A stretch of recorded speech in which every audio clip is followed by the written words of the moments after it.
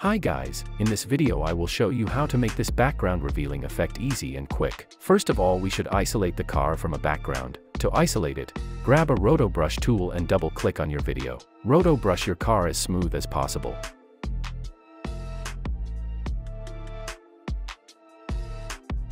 Once you are happy with it, click on Freeze button. As the freezing is done, go back to composition. Now duplicate your video, rename top 1 to car only.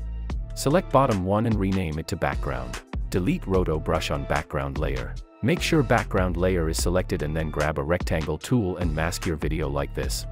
Then duplicate background layer and press M on your keyboard to open mask. Click on mask 1 and move it to the right corner. Duplicate background layer one more time and press M on your keyboard, then select the mask 1 and move your mask to the left bottom corner.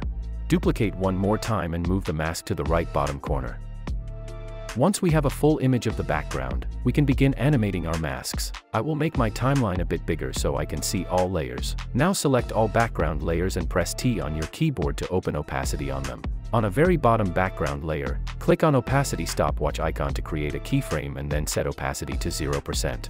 We can set opacity to 0% on all background layers. Let's begin with a very bottom clip. Go a few frames forward now and change opacity to 100%.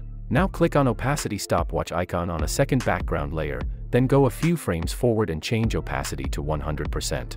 Do the same to your other background layers.